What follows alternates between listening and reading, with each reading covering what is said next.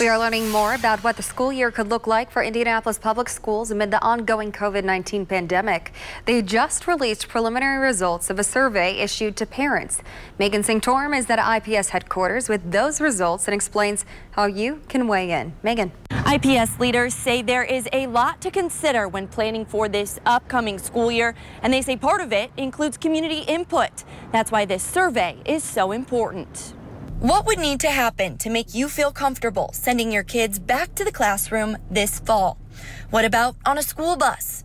And which type of part-time schedule would work best for your family? Those are just some of the questions IPS school leaders are asking in this survey. So far, IPS has received more than 4,400 responses from families. That represents about 27% of their student population.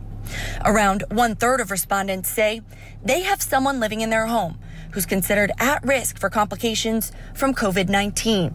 That same number said they would choose e-learning if the district made it available full-time.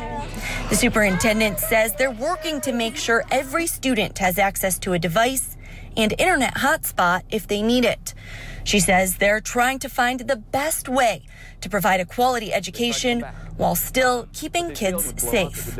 There is no lack of complexities when thinking about how you do school when schools have been structured really to maximize efficiencies, maximize collaboration, maximize partnerships, and children being in groups and talking with each other, and now we're having a plan for essentially the opposite. The Indiana Department of Education is advising local school districts to follow CDC guidelines and work with their local health departments as they create classroom reentry plans.